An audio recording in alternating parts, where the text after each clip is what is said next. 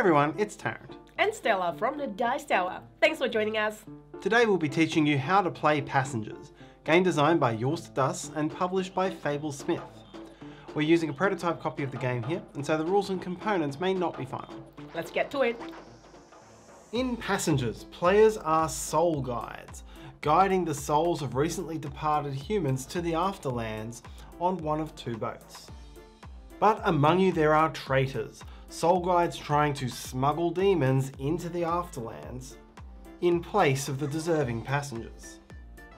Each round, players will load up the boats with passengers and then take a secret bid to determine which boat sails away to the afterland. And then once 3 rounds are finished, each side will gain points based on how many of their passengers they've brought in and how tactically they've matched up the colours of those passengers. Passengers plays between 4 and 8 players, and first we'll take you through how to play the 5 and 7 player games. This is the simplest version of the game, featuring only the soul guides and the demon smugglers. To set up, separate the pile of passengers into 2 stacks. This will be 12 souls with the circle icon and 12 demons with the star. Set aside the Yester card, which shows both. Shuffle each deck face down. Now create the faction pile by taking 3 soul cards and 2 demon cards if you're playing with 5 players, and 4 souls and 3 demons if you're playing with 7.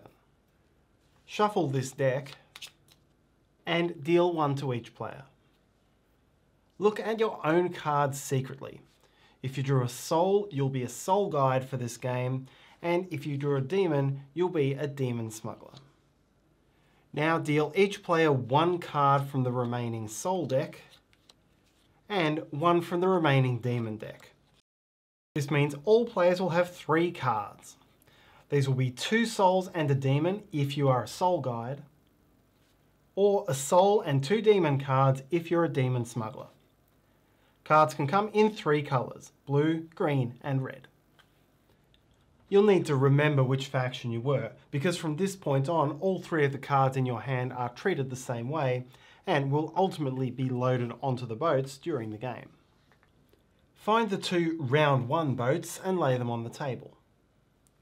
Take any complete set of 10 numbered gift cards and lay those out in numerical order. You can use any one of the sets of gifts except for this one with the 4 dots. This is specifically for the 4-player game. Place all of the voices, which are used for voting, and the 3 coloured masks nearby.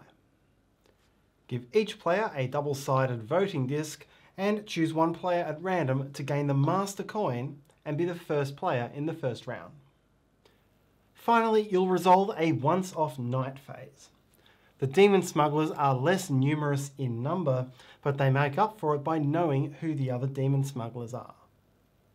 To resolve this, 1 player instructs all players to close their eyes, and then the demon smuggler players to open their eyes and identify each other. You won't actually show each other your cards, I'm just doing this to indicate open eyes. Demon smugglers then close their eyes, and all players open their eyes again. You're now ready to play. A round of Passengers is played in 3 phases. First, placing passengers, then using gifts, and then voting. The first phase is placing passengers. This will be resolved in turns, starting from the first player and going clockwise around the table until each player has taken 1 turn. On your turn, choose any 1 card from your hand and then place it face down into any empty seat on a boat. Take a number of voices based on the number of voices shown on that slot. So here the player would take 1 voice. Then take the gift card from the display whose icon matches that seat on the boat. Play now passes to the next player. There are no restrictions to the placement of passengers at 7 players. While at 5 players, you cannot place more than 3 passengers on the same boat. This placement would not be legal. The second phase is using gifts, and here each player will resolve the ability on the gift card that they gain when placing a passenger. This phase is resolved in numerical order of gift, so this player would take the first turn. Then the lantern would be resolved, then the scroll, and so on.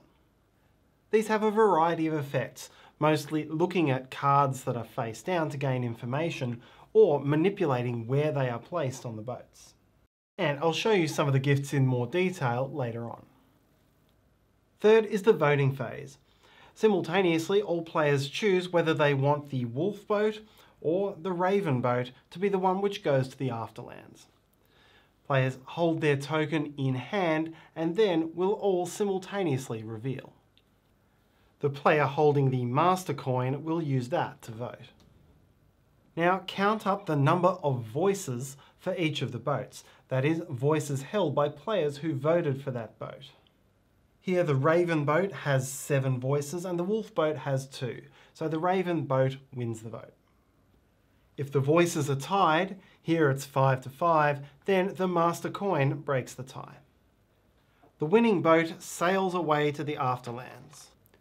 Place it off to the side, with room for the round 2 and 3 boats to be placed down beneath it later on.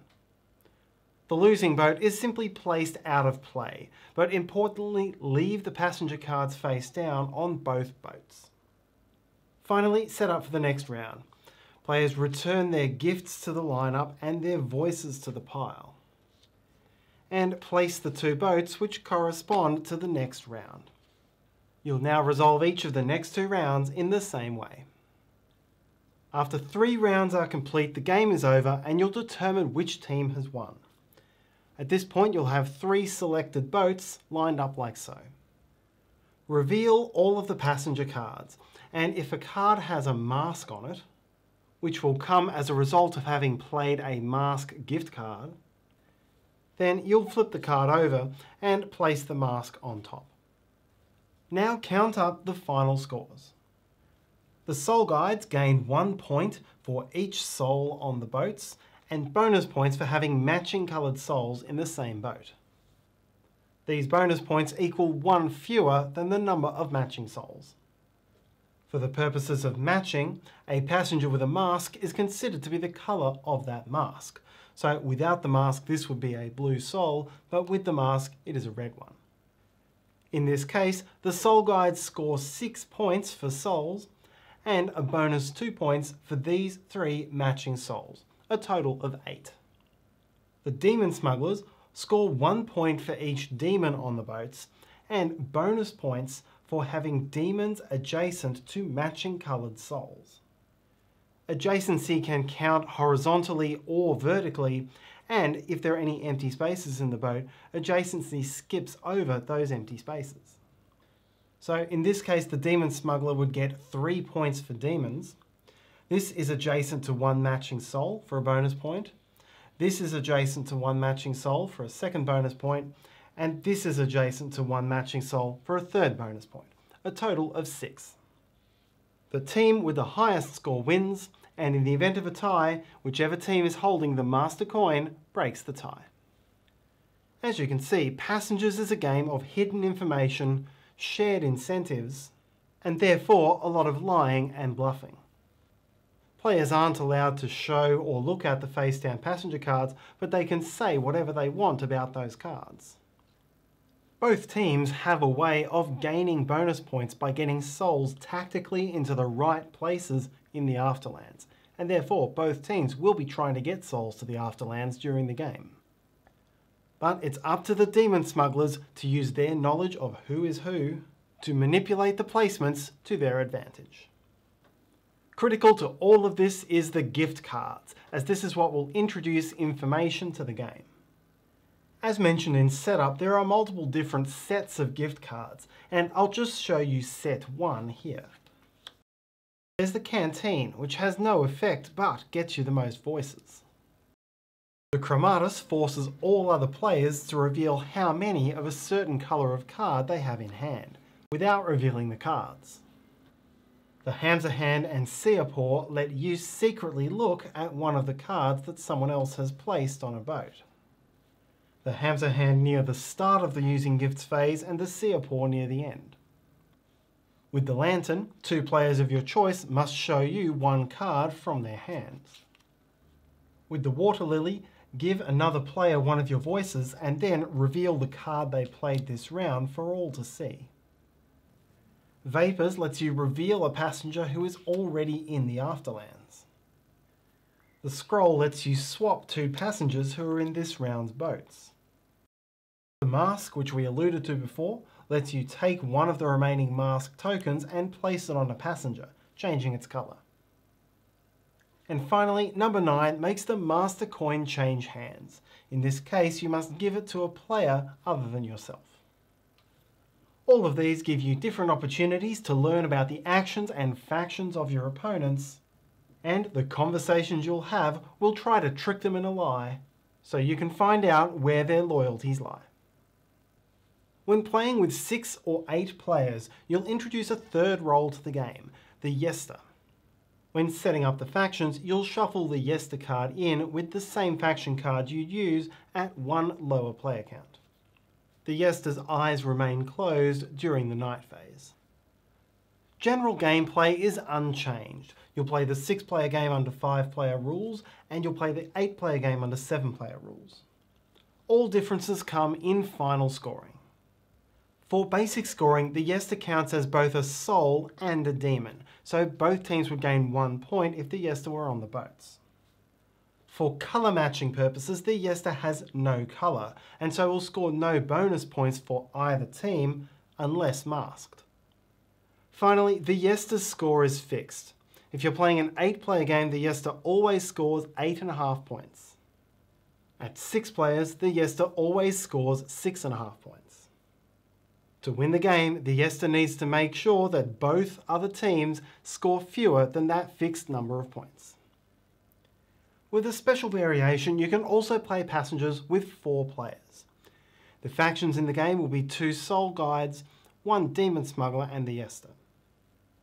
You'll use the special 4-player gift set. Then you'll create a dummy pile of passengers by shuffling together 3 random souls and 3 random demons.